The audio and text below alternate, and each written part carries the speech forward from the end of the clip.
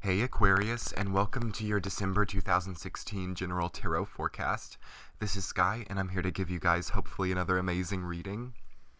So before I get started on y'all's reading, I wanted to tell you guys about some of the changes that will be happening on my channel and on my shop.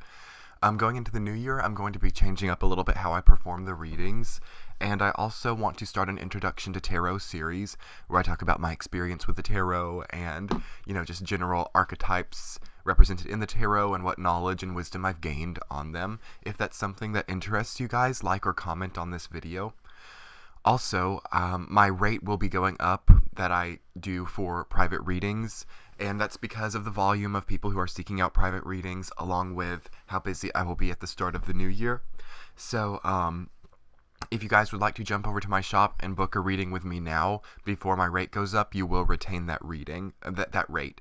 I always allow that my clients retain the rate that they seek me out at. So, if that's something that's interesting to you, you can jump over and book a reading with me. And I think that about covers it. So let's see. Without further ado, let's see what's coming forward for Aquarius for December 2016. So right at the center of your reading, you've got the Empress in reverse. And it is your only major arcana card this month, so it kind of gives that much more of an impact. There's a sense of, magnetism or fertility, attraction, the whole feminine principle that is kind of being turned on its head for you. Maybe you're having potentially some conflict with women in your life or people with a feminine presence. For the female Aquarius out there, maybe some people are saying that you use that to your advantage. This could be people saying that you use your looks to your advantage. At a more serious level, this could be problems with fertility. Maybe some of the female Aquarius out there are trying to get pregnant, but you're having problems with your fertility. So that's a possible. Or it could just be any kind of female issue potentially going on with the female Aquarius. So for the male Aquarius, I see this again as potentially struggles with female figures in your life. So keep that in mind. And that's just kind of the first thing that pops into my head when I see the Empress in reverse at the center. More than just the feminine issues, though, the Empress also can represent financial stability as well. And since you guys have the Ten of Pentacles right on top of the Empress, I think that you guys will really be taking a new perspective on the way that you look at your finances, too. There could be a female in your life who very much affects your finances. This could be anybody. It could be a friend, a wife, a mother, any kind of relationship that you can think of. But she's potentially causing a negative outcome on your finances or doesn't approve of the way that you spend your money. That's possible. And you guys also have the Ace of Pentacles reversed, so you could be very spendthrift right now. You could be spending a lot of money or find yourself... money is definitely a theme this month coming into December. Maybe you are spending a lot on Christmas gifts for those around you. And that could potentially be putting a strain on some of your relationships, or your long-term relationship could be experiencing a bit of strain due to the money that you're spending or that someone in your life is spending. For the single Aquarius out there, there could be a new fire type energy coming into your life by the King of Wands. This is an adaptable, mature, passionate, masculine energy, whether it be male or female, who is coming into your life to help you to adapt to something else. And if you're not interested in a relationship with this person is going to help you recalibrate your aspirations and your goals. Or if you're struggling to move fluidly through your life because you are a fixed sign, this person is coming into your life to help you adapt to a new way of being, to kind of make something click into place. That's my major interpretation for the King of Wands. It's a person or an energy who comes into your life, oftentimes very temporarily, to help something click into place, to help something adapt. Because underneath the surface, things aren't quite as easy as they seem. You've got the Nine of Cups and the Four of Cups. They're kind of opposite energies in the cup suit, because for me the Nine of Cups represents abundant good luck, whereas the Four of Cups kind of represents abundant bad luck. And I don't mean that, define good or bad luck. You know, we all end up on a path, and sometimes things that seem good or bad are not that way. So the Four of Cups is all about solitude. It's all about, it can be the home structure. I think of the fourth house, and I think of the sign Cancer when I think of the Four of Cups. So it's all about your inner sense of being, your inner home, how you, like your body is your temple type of thing. And a lot of times when the Four of Cups pops up, it's saying that you need to kind of reconnect with yourself. You need to maybe establish a more healthy dialogue with yourself. There could be a kind of severe dialogue that you have with yourself, and this may be kind of inhibiting your ability to actually manifest what you want on the physical world. So the Four of Cups is there to fix that. The Four of Cups has come into your life for you to change that, and that could be why you're struggling in the relationship field, whether that be in love relationships, familial relationships, or friendship relationships. This could be the reason that, and my phone is vibrating, so I'm going to take that as a bit of validation that this is on the money. So there's a struggle in relationships, right, Aquarius? There's something that's not clicking, something that's not adapting right or calibrating right within your relationship field. And, you know, that's all about the Empress reversed. You know, just completely removing gender from the whole thing. The Empress reversed talks about relationship struggles. You know, one of the archetypes for me of the Empress reversed is that person who falls in love with somebody, but it's not so mutual, and it's like you're always maybe texting this person, like my phone just vibrated, so maybe you're just awaiting for the messages to come back. Maybe you're sending messages to somebody, and you kind of sit there and you just wait, and you wait for the messages to come back, and you like let your heart get really involved with it. And this is the Four of Cups too. It's kind of waiting. You're alone, and you're kind of waiting for these messages to come through with this person that you love, but they just don't come through, and it's kind of heartbreaking for you. Some Aquarius could find themselves in that position in December, or maybe you're coming from that in the recent past too. I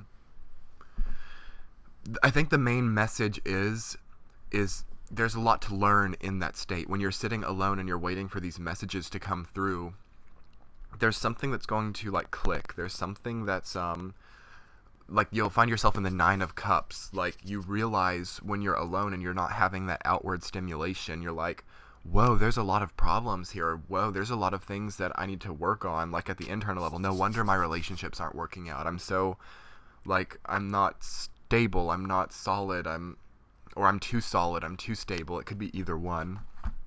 And I'm not embracing spontaneity, because you are a fixed sign, so sometimes it can go that way, like you're too prepared, you're too organized, you're too fixed, you're too hardened. So I think, and then all of a sudden you'll find yourself in the Nine of Cups, where you suddenly have like these realizations, and you're like, wow, this is amazing. Like, I'm sitting here alone, and I'm not getting what I want, but there's something about that that's making something click for me, because that's what the King of Wands is all about. And maybe when you finally have that moment, Aquarius, where you realize how things are stacking up, all of a sudden this King of Wands will manifest as an actual person in your life who comes in and really helps you to actually adapt in reality and manifest that adaptation on the outer world. Okay? And because you have the Ten of Pentacles at the very top of your reading, which is a really amazing energy, I think it's probably the most enjoyable of the tens. You know, maybe the Ten of Cups too, but I think the Ten of Pentacles is the most sturdy and the most stable of the 10 energies. So there's something that has to do with like your emotional security and your financial security. They're very connected for you. That's what I interpret from the Nine of Cups being at the base and the Ten of Pentacles being at the crown, the top. There's something inherently related about how you make your money and how emotionally stable you are. So maybe, you know, having this moment of solitude like I talk about, whether you're even in the dating phase or whether you've chosen to be single or whether you're happily married, when you're alone, there's something about that and something in that place that you can use to make more money. I don't know what it is. Maybe you can start a personal business, maybe some Aquarius. That could be the King of Wands too. It can also be a project or an undertaking or a creative burst of energy. But materializing that and being mature with that. Not like the Page of Wands where it's just that burst of energy and it doesn't really go anywhere necessarily. The King of Wands still has that burst of energy, but it's more mature and it can be more manifested.